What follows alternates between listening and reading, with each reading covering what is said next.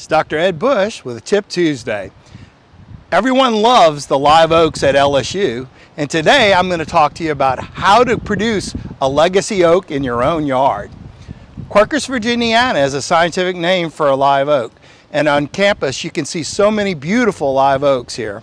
And one of the main things we need to do when we have a live oak is to train it to be a strong, healthy tree.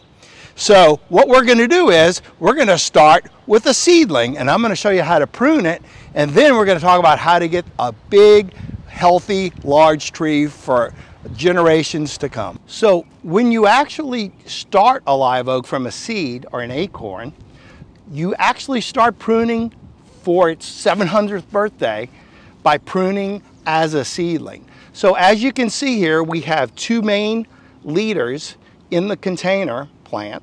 And what I'm going to do is I'm going to trim it to one. If we left that, the tree would actually split eventually and it would actually kill the tree. So training a live oak tree starts from the acorn germination all the way until its 750th birthday. Pruning every 3 to 5 years is a really good idea, especially with a grown live oak, to make sure that you get dead wood and broken branches and the interior growth that'll let that air go through it. You won't get as many diseases and you won't have as much problem with storms, drop-in limbs, and having a lot of damage on your tree. One thing that you need to do when you prune is make sure that the first trunk that comes off the base trunk of the tree starts at about 6 feet to 10 feet tall. Most people don't think it's that high, but at LSU you might even find some that are 15 or 20 foot before the first branch comes off. This is to give the tree a little strength and to have clearance, because when you have high winds, freezes, ice, the limbs will go down and can hit cars and people and so forth. So we want to prune them up. Secondly is, we can notice here the tree does this for itself.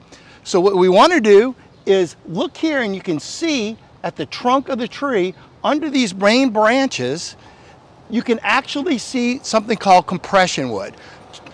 And what happens is, with a lot of wind and different kind of weather, the tree actually reinforces its limb to strengthen it to endure a lot of the environmental issues that happen in Louisiana, like hurricanes, tornadoes, ice storms.